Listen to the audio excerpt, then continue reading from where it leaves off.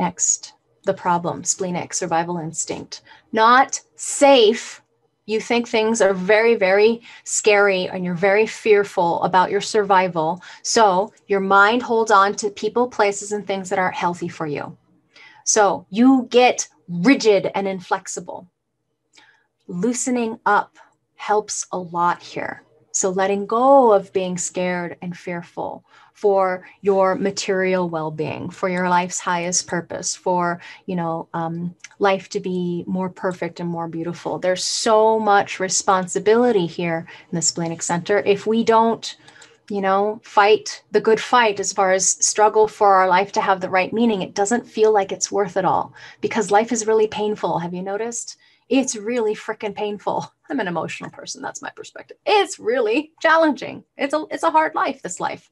It's not all of us are got the golden spoon. And even the people with the golden spoon, they have their own problems. Everybody's got their own issues.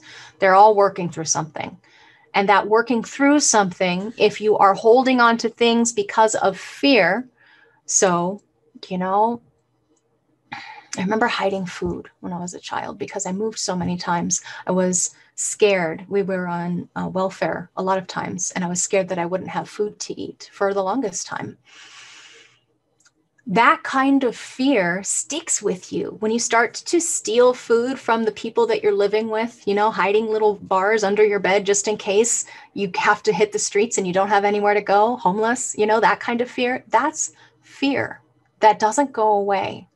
It took a really long time for me to let go of that kind of fear. So how do we hold on to things that are healthy for us? Strategy and authority. Loosening up, yeah? Take it a little bit more lighthearted, a little bit more available to seeing through, penetrating through false evidence appearing real.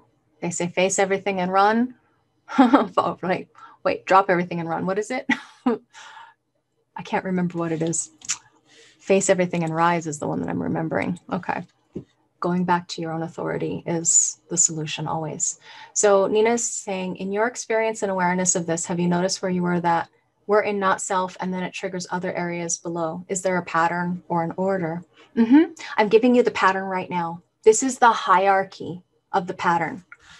Okay. The pattern is generally, now this is a basic template that it will change depending on where the person's incarnation cross is, I've noticed. But at this point, you're going to get the most bang for your buck without trying to analyze everything by just going in this order. Okay. So this is the pattern. Okay. First we have trying to prove one's values and one's worth. Then we have because you're emotional. Then we have the identity, love, and direction, always looking for love and direction. Then we have the fears, the splenic survival fears. Okay. Next.